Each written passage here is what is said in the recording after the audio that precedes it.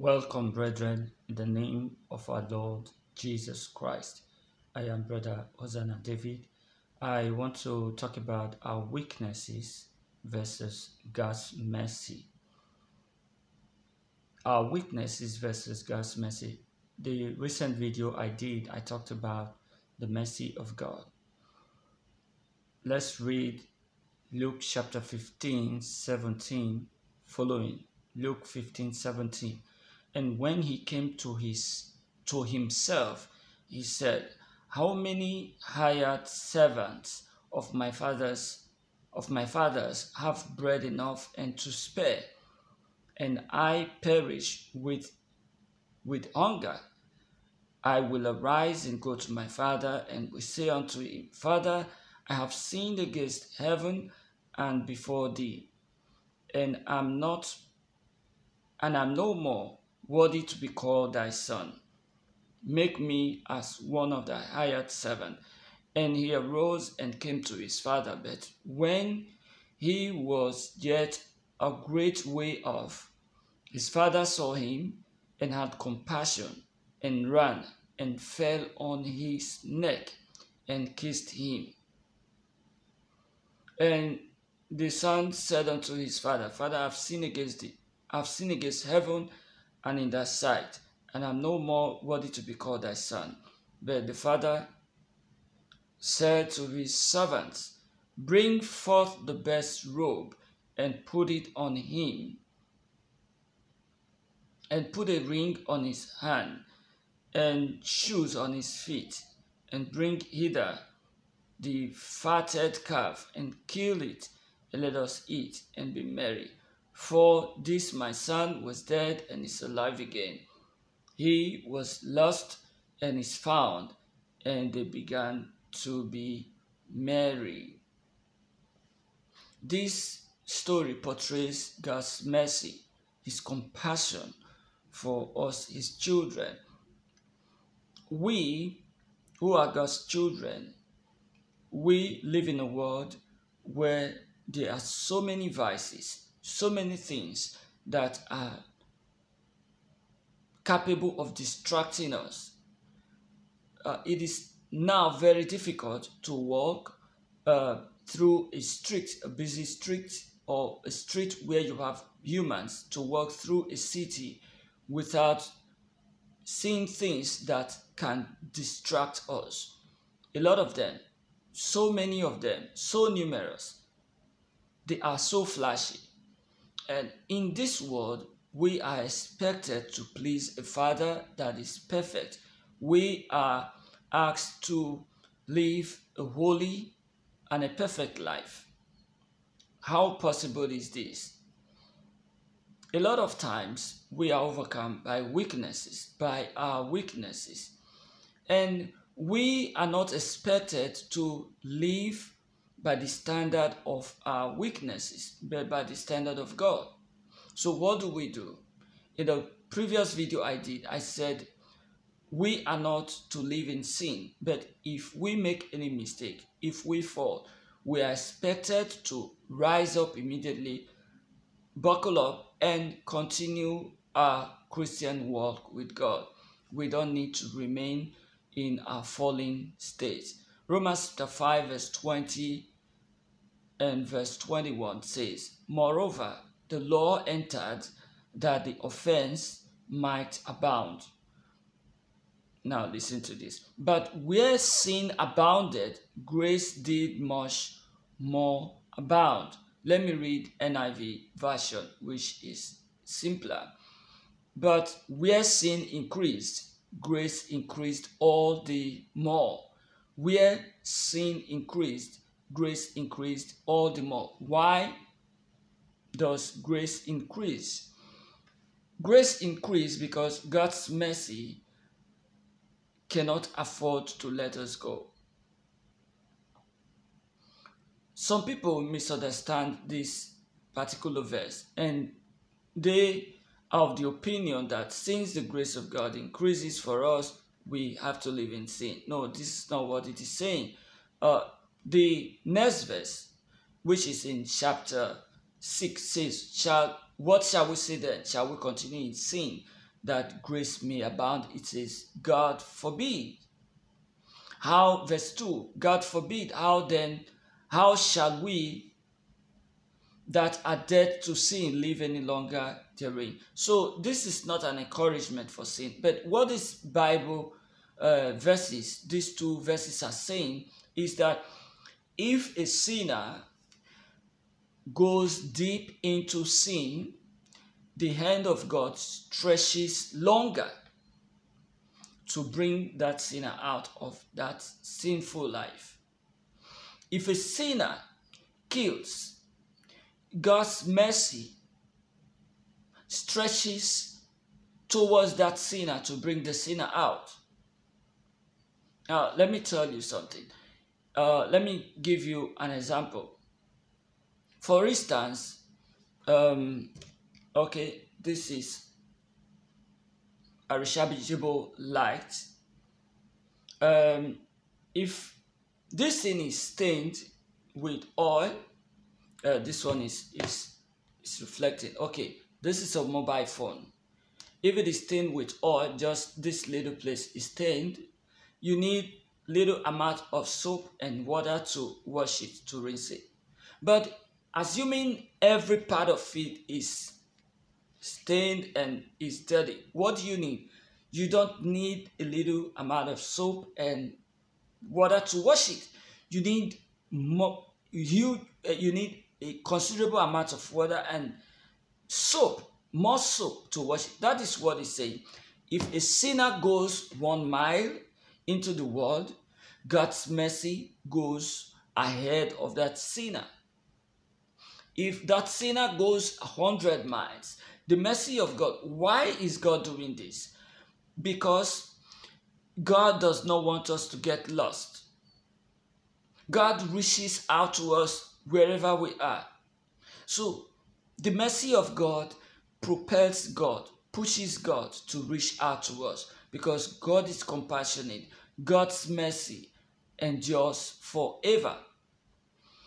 Lamentation chapter 3, 23 and 22 says, "It is of the Lord's mercy that we are not consumed." That is true. If not for his mercy, we would have been consumed. Satan would have consumed us. Our sins, the repercussion of our sins, would have also consumed us, because his compassion failed not. It is of the Lord's mercies that we are not consumed, because his compassion failed not. They are new every morning. Great is thy faithfulness. God's mercies are new every morning. So do not say that your sins are too much and that God cannot forgive you. That is a lie from the pit of hell, and it is what Satan uses against us, God's children. Some people will say, no, I can't go back to God. I've done abominable things. I can't go back to him. Please go back to God. God is very much ready to forgive us. Romans 5 verse 6 says, "For when we were yet without strength, in due time Christ died for the ungodly." Christ died for us while we were yet without strength. He died for us. So, if when we were condemned, he died for us, he came to die for us, what about now that he has died? Jesus Christ has died. He has paid the price. It is just for us to accept the offer by acknowledging our sins and repenting of them, and resolving in our hearts that even if we are weak, we will follow God. That is it. You don't actually need your human strength to follow God. What you need is your resolution to follow. Make use of God's mercy. But I want to ask a very simple question. Do you know that God's mercy will expire one day? It expires at death. God's mercy expires when an individual is dying. Then you cannot add to your work again. You can't make use of God's mercy again. Another place we'll meet with God's mercy is during judgment. That means for those who are merciful. The Bible says, blessed are the merciful, for they shall obtain mercy. How are you living your life? Are you making use of God's mercy, or you are allowing your sins to drive you away? Hebrews chapter 4, 15 and 16 says, For we have not an high priest which cannot be touched with the feeling of our infirmities, but was in all points tempted like as we are, yet without sin. Let us therefore come boldly unto the throne of grace, that we may obtain mercy and find grace to help in time of need. Are you running away from God because of your sins, or you are making use of God's mercy? I'm not talking about abusing God's mercy, abusing His grace. What I'm saying is that having known that God is merciful, do you return to God when you offend Him? We are not to offend God because He's merciful. We are not to offend Him mercifully because He's merciful. But if your weaknesses overtake your strength and your watchfulness, do you return to God? Are you still far away from Him because you have sinned? Please let us return to God. I say it every time, that it is an insult upon the mercy and the grace of God for a human being to whom God is stretching His hand to say, come to me, I am waiting for you. It is an insult upon the grace of God and upon the mercies of God for someone like that to say, God cannot forgive me. God will forgive you. Do not allow guilt take you to hell. If we do not make use of God's mercy right now, then it becomes useless. Let us make use of God's mercy. God is merciful. Let us not get discouraged in our walk with God. A lot of times we feel bad. I feel bad too when I do bad. I feel bad when I offend God. But are we to continue to be eaten up? Should we allow ourselves to be eaten up by guilt? No, our guilt should drive us to repentance. That is what we call godly sorrow. Godly sorrow leads to repentance. Let us amend our ways. I don't know who I'm talking to. Come back to God. Do not dwell in the past. God deals with us on a daily basis. So long as you are alive, you still have the opportunity to amend your ways. Let me just say this before I round up. Jesus Christ is coming for a church that is blameless, that is without wrinkle. He is coming for the saints. We are expected to wash our robes in the blood of the Lamb. That is what we are expected to do. Now, how do we do that? Whenever we sin, we are expected to repent immediately and return to God. Let me read Revelation chapter 7 verse 14. And I said unto him, Sir, thou knowest. And he said to me, These are they which came out of the great tribulation and have washed their robes and made them white in the blood of the Lamb. These robes, the robes are the garments of righteousness that Christ gives to us when we accept Him as our Lord and Savior.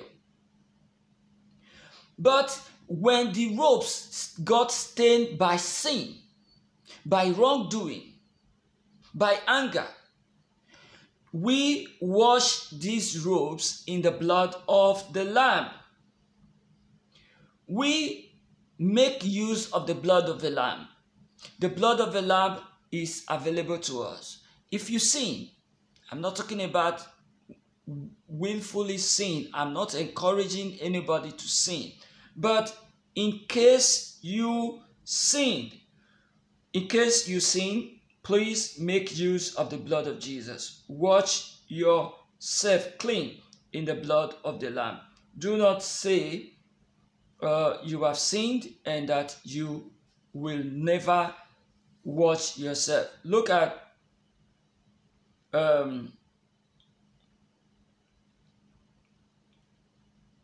First John chapter 2. My little children, these things write I unto thee, that ye sin not. This is the same thing I'm telling you. Do not sin. And if any man sin, in case you sin, that is what I'm saying.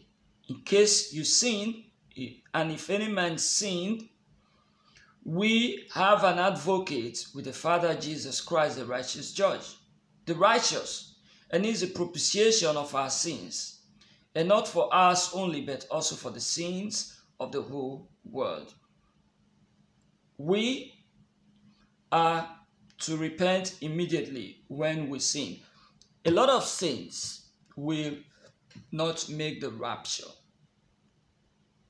Not because they are not saints, but because they have wrinkles in their garments, because they have stains in their garments at the point of Jesus' return.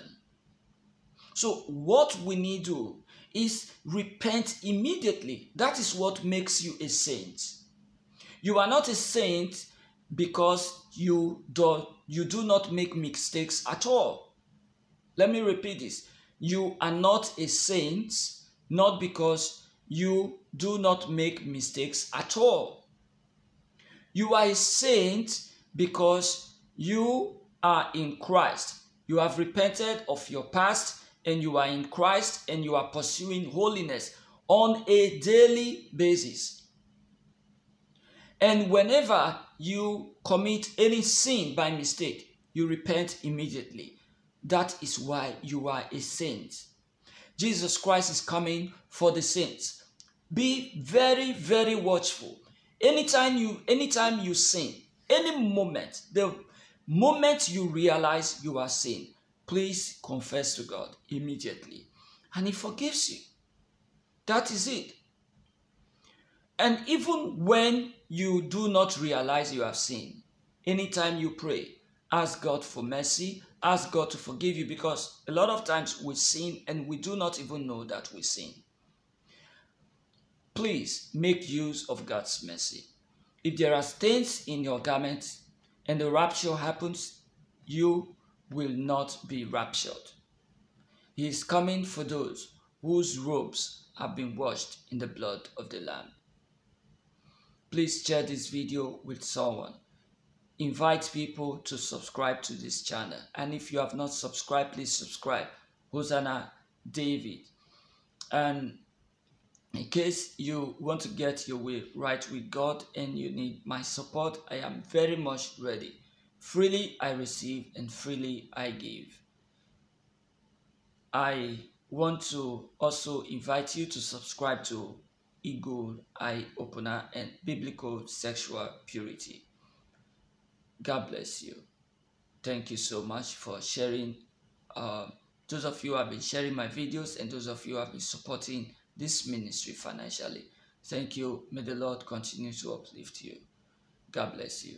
Do not forget to pray for me. I need prayers too, even as I pray for you. I pray for my subscribers. I pray for those who request for prayers. I read your comments and I respond. I pray for you. Please also pray for me. It is very, very important. It is not easy to talk about holiness, to talk about righteousness, to talk about making heaven. A lot of attention have been distracted. Please, I need your prayers. I receive a lot of attacks. I receive a lot of discouragement from the devil. Please, I need your prayers. Pray for me. Thank you and God bless you. In case you want to know more, visit our website hosannadavid.com and eagleayopuna.com. Bye-bye.